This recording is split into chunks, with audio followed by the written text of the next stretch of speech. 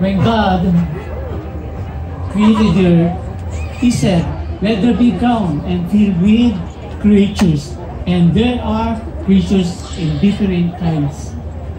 And God instructed Moses, bring all animals in the firstborn of the spring, even human, because they are belong to me.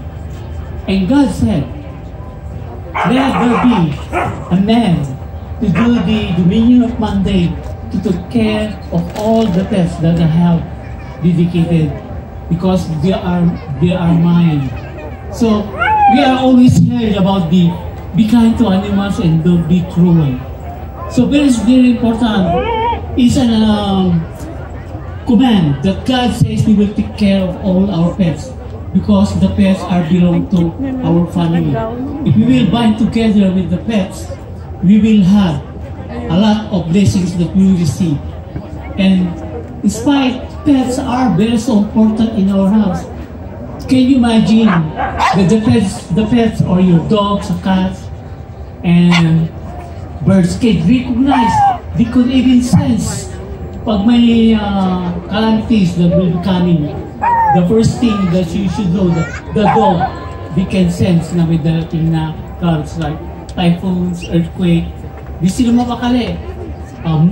Pets, dogs are man's best friend. So you have to put in your mind your responsibilities.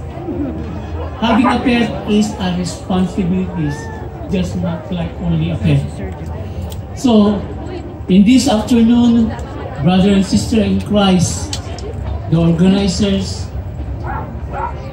you are the witness that the pets will be blessed in the name of the Lord Jesus Christ. So prepare your pets and we will bless them in the name of the Lord Jesus Christ.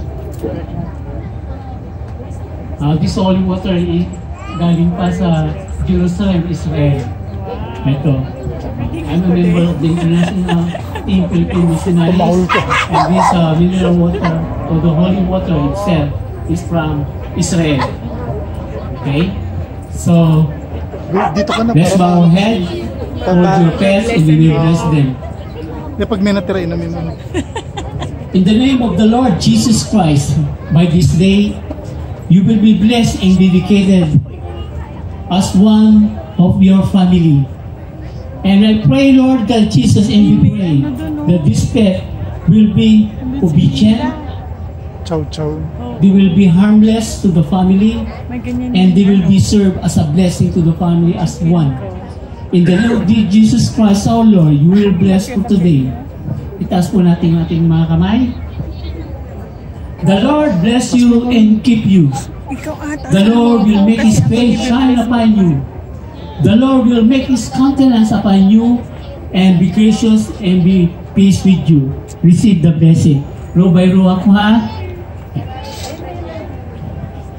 You will bless in the name of the Lord Jesus Christ above all names and above all powers.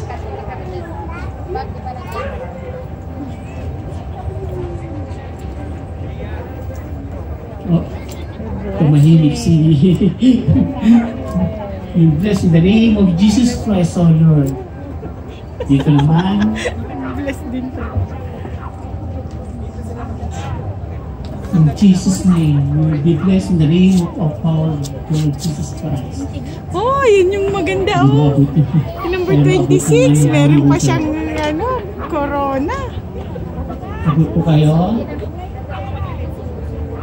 This is in the name of the Lord Jesus Christ. May dakdak siya oh. Yung aso doon. Abot po dyan. Uy, sir. Okay, saan pa? Liit-liit. Okay.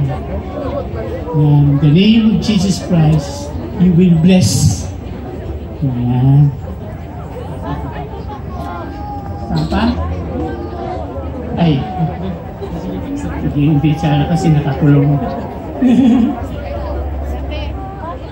Saan pa? Okay. Ayan, you will bless. Tama.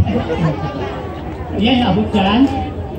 Dating father dito, magpapaplis din ako. Ayan. Saan pa hindi na abot?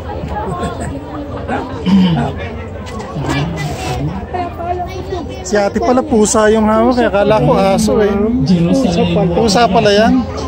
Hindi tayo. Ano natin sa vlog natin si ma'am? Okay na? Okay.